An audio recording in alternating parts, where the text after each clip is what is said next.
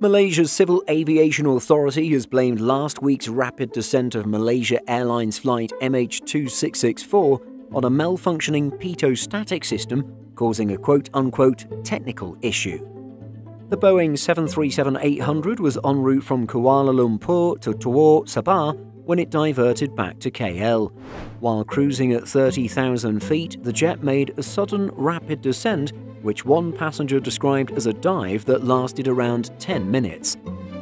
The aircraft was grounded after diverting back to KUL via a circuitous route, possibly to burn off fuel and lighten its weight.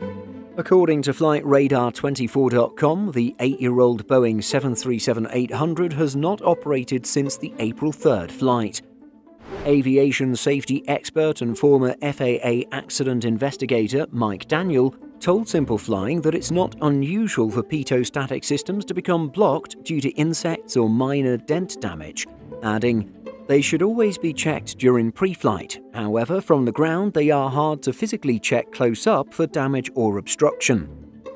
On Sunday, April 10th, the Civil Aviation Authority of Malaysia, or CAAM, issued a statement saying that based on the examination of the flight data recorder, the technical issue that occurred during the flight was due to a malfunction of the pitot-static system. In the statement, CAAM CEO Chester Vu said, "This malfunction produced a false speed indication on board, resulting in the aircraft pitching up and deactivating the autopilot. In response to this, the pilot in command's immediate and correct reaction was to regain positive control of the aircraft. The corrective measures resulted in pitch and altitude changes that corresponded with the pilot's report and the passenger's experience on board.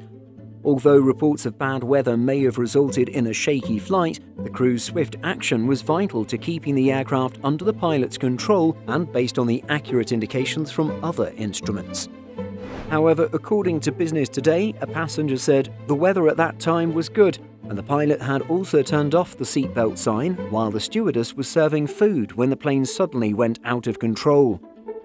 Civil aviation regulators have instructed the airline to implement several requirements immediately, some of which it'll also mandate to all commercial aircraft operators. Despite finding the crew followed all the correct procedures, the authority wants the airline to enhance its upset and recovery training and reinforce compliance to the abnormal recovery checklist. It's also directing the airline to liaise with Boeing to find the root causes of the problem and implement corrective actions.